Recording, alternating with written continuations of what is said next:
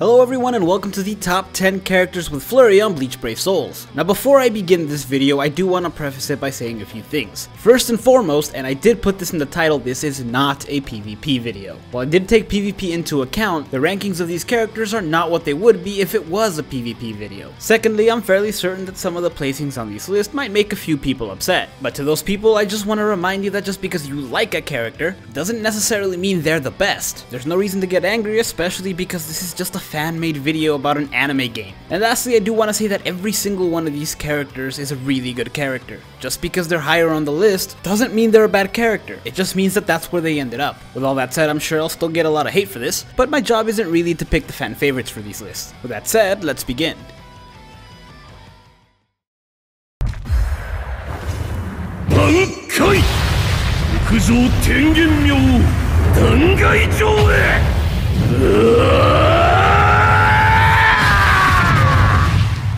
Now kicking off the list is the manga version of Sajin, a character with a really high attack as well as a normal attack damage link. Of course, needless to say, he has Flurry, but he also has Poise, meaning that he does not stagger when hit. This can be pretty useful when autoing or really any PvE, and it's certainly useful in PvP. Also, despite not having the highest SP, he does have decent strong attacks. They all have really good range and he does have a plus 30 Berserker, so it's not like they're not going to do any damage. Finally, there's the matter of his special, which is unlike any other special we have in the game so far. This special transforms Sajin's normal attack, and while it is something we've seen in the past, his is the only one that's basically permanent, as it really doesn't do much for his damage, but it does increase the range of the last attack. And it's something that comes in handy quite a bit, especially in Senkaimon, when you're trying to hit enemies from a distance. Now unfortunately, he doesn't have the best killer, but then again, most characters with Flurry don't. Still, don't let the fact that he's at number 10 fool you. He is a very good character, and one that's definitely worth maxing out if you have him.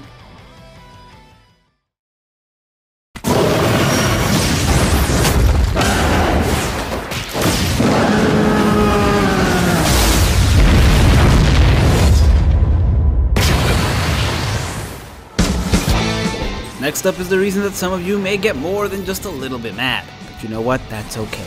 Now yes, this Full Hollow Ichigo may be a very new character, a very cool character, and also the main character, but it doesn't necessarily mean he's the best. That said, he is still a ridiculously good character. He currently holds the highest attack in the entire game, though that doesn't mean the highest damage output, and he's got some really unique abilities. For one, he resists 20% of damage caused by captains, and for another, he also prevents healing in PvP. He was very much made to be a Retsu killer. And boy is he ever. That said, that's the very reason he's so high up on the list. He was mostly made to be a PvP character, and while that is great, this isn't a PvP list. Still, it doesn't mean he can't be great in PvE. As I mentioned, he does have a really high attack, and he also has a really good normal attack. By which I mean he's got really good range and he lunges a bit, increasing that range even more. He's also got really great range on his strong attacks, though they don't deal that much damage, and much like Sajin, he also has Poise. Then we have his Soul trait, which oddly enough is actually better for PvE than PvP, though it can still be useful there too. It is of course Last Ditch Survival, which guarantees bringing him back if he were to die, though not at full health. This is something that's very useful for autoing, but you usually get ganged up on when it's used in PvP. For whatever reason though, they did end up giving this character a captain killer. It doesn't exactly make sense, and you would have been way better off with something like an Arankar killer, but I guess they were determined to take down that Retsu just in case Noitora wasn't doing it enough.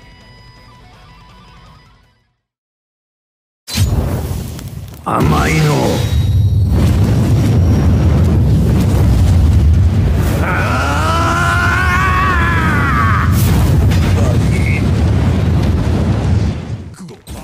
Next up, we have the one-arm version of Yama, who despite having a lower attack than the previous two characters on this list, does have something they don't, and that's the ability to inflict debilitating burn on all of his attacks. And since he has Flurry, it means the possibility of inflicting it is basically doubled with his normal attack. This is something that's useful in both PvP, since it whittles down the enemy's health a lot faster, and in PvE, when you're having to take down bosses or deal damage to bulkier enemies. It also makes his strong attacks infinitely more useful than the previous characters on this list, since now you actually have a reason to use them. They may not deal that much initial damage, but they have really good range and have a good possibility of inflicting burn. Also, he does have a plus 40 Berserker, which is 10 more than the previous two. This Yama also comes equipped with a 16% damage reduction soul trait, so in addition to dealing damage, he can also withstand it. Finally, there's this character special. It's one of the few Vortex specials in the game, and it's definitely the most useful out of the ones that there are because his inflicts burn. This character truly lives up to the title of head captain.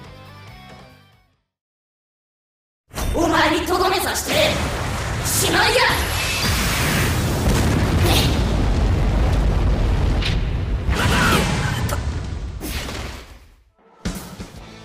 honestly never expected to put Hiyori on a top 10 list, but here we are. This Hiyori has a really high attack as well as a normal attack damage link, but more importantly she has a hollow killer, which is unbelievably valuable. Until recently, any character that had Flurry had either a captain or an Espada killer. That all changed a few months ago however, and Hiyori is the latest one to have a good killer. This is important because things like Senkaimon, inheritance zones, and droplet zones multiply the killer's effect. A character autoing a droplet zone with a captain killer isn't gonna do nearly as much as a character like this who has a decent killer. That's not all. This Hiyori also has a strong attack too that's a vortex move, and it's a long lasting duration one. It may not deal that much damage, but it definitely helps increase the combo, and it's super useful in things like autoing to get enemies trapped in a single spot. Her other two strong attacks don't have the best range though, and unfortunately she doesn't inflict a status ailment. Still, she's completely immune to being poisoned, and she's also the first character you can get in premium summons that has both Flurry and a good killer. And honestly, that makes me really excited for upcoming characters, because we really do need more Flurry characters with a decent killer. Yashu, そこにいろ。これを待ってたぜ。このゾクゾクする感覚をよ。Coming in at number 6, we have Kenpachi Zaraki, the Bonds version, who is currently tied with the second highest attack in the game. In addition to having both Flurry and Poise, he can also inflict debilitating weakening on all of his attacks. Much like Yama, this is a good thing because his normal attack hits twice, doubling the opportunity to inflict the weakening. But even more impressively, his strong attack 2 is a vortex move that surrounds him. While it is an attack, it does double as a shield, and it's very likely to inflict debilitating weakening since it hits a large number of times. And thanks to his Poise, he's pretty much guaranteed to pull it off, unless of course he gets killed, frozen, or paralyzed. This makes this character not only one of the best characters to take in PvP, but also PvE, though granted his killer does make him a bit slower than some other options. Kenpachi also has a damage reduction soul trait that can be stacked up to 76%, meaning that this guy can take a beating if you build him correctly. He's easily the best version of this character that we've seen so far, and I would imagine it would be pretty difficult to top it.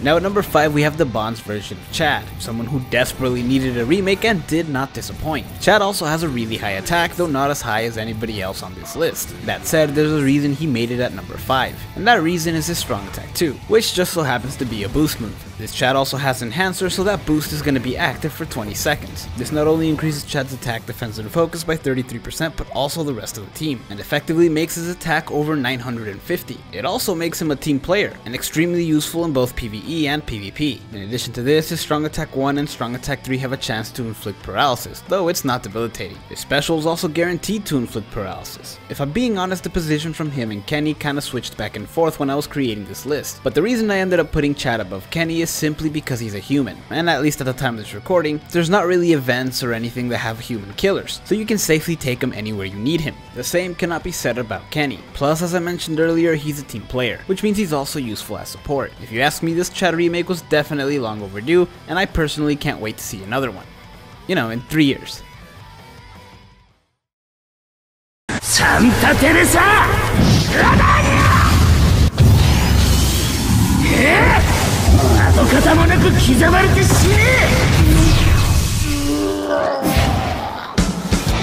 Now it's at this point that I want to take the time to calm people down and remind them that this is not a PvP list. Otherwise, Noitora would most certainly be number 1. That said, I did take PvP into consideration, and it's one of the main reasons he's this high up on the list. This guy is an absolute beast, starting off with 10 barriers and having both one of the highest attacks in the game, as well as Flurry and Poise will definitely land you in a good spot in PvP. Not to mention that everything he has except for his strong attack 2 can inflict debilitating paralysis, and thanks to the Flurry he's more than likely gonna at some point, making him even more dangerous. As I mentioned, his strong attack 2 does not inflict it, but it is a boost move, and it not only increases his stats, but it also increases the magnification on all of his attacks, which is something very few characters can do. That said, It doesn't have Enhancer, so this boost only really lasts 10 seconds. In addition to this, the range on his normal attack isn't the best. Plus, he does have a Captain Killer, which means he really is most useful in PvP. You obviously still can use him in PvE and he would be good, but as with anyone within a Spada or a Captain Killer, you're not gonna get the most out of the killer multiplications. Still, all of this and 16 DR make for a really impressive character, and one that's gonna be really hard to take out in PvP, and I'm very curious to see how Caleb gets himself out of this one.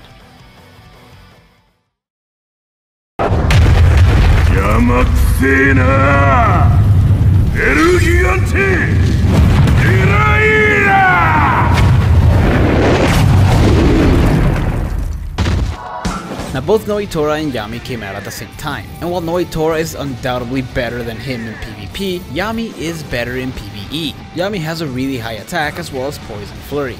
Plus he has a normal attack damage link, which means that even though his base attack is lower than Noitora's, Yami is actually gonna hit harder. Though Noitora does have a longer attack string, Yami can inflict debilitating burn on all of his strong attacks and his special. Unfortunately though, it doesn't apply to his normal attacks. Still, he is very likely to inflict it with the strong attacks because they do have ridiculous range. In addition to this, Yami is also completely immune to being frozen. Not only that, but unlike most characters that have Flurry, he actually has a hollow killer, and that's what really sets him above Noitora. While Noitora is very reliable and useful in PvE, he is significantly slower when it comes to killer multiplication, and it makes Yami more useful in far more situations than Noitora, and that's why I ended up putting him at number 3. 挽回水無月雑境はこれにておしまい。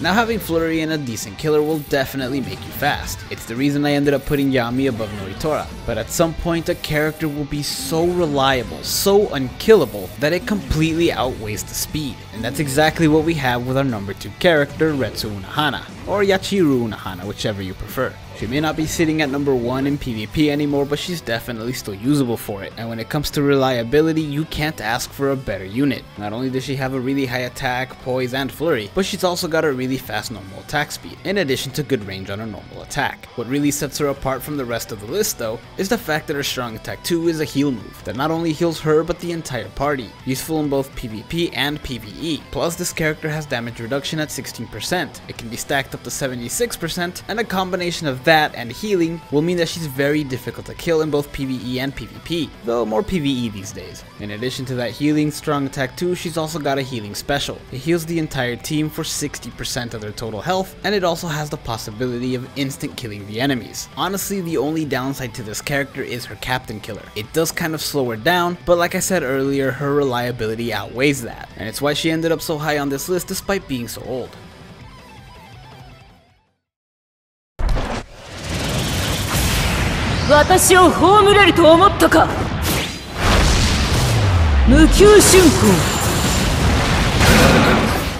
Finally, at number 1, we have the 1000-year Blood War version of Soifon, who, much like everyone else on this list, has a high attack, poise, and flurry. Unlike everyone else on this list though, her strong attack 3 is a freaking nuke, and that's not even her most impressive strong attack. No, that honor belongs to her strong attack 2, which is not only a boost move with Enhancer, but it's also a vortex move that surrounds her. The vortex move doesn't last for 20 seconds though, it only lasts for the usual 5. Boost move on the other hand, basically makes it toward her attack is over 1000, and much like Noitora's, it also transforms her, and increases the magnifications on her strong attacks and her normal attack, allowing her to deal even more damage, though hers actually lasts for a pretty long time. Soifon also has a pretty good range on her normal attack, thanks to her having long reach at 20. She's also got a normal attack damage link, so she's gonna get more damage out of that. Plus, because she is a Soifon, she can also flash step multiple times, letting her clear a level faster and making it that much easier to dodge enemies' attacks, including enemy specials. To top everything off, she's also got an Arrancar killer, which makes her unbelievably valuable when fighting any Arrancars, which is pretty frequently considering it's a very common enemy. She's easily one of the best characters in the game, and it makes me really excited to see what we get in the next batch of manga characters.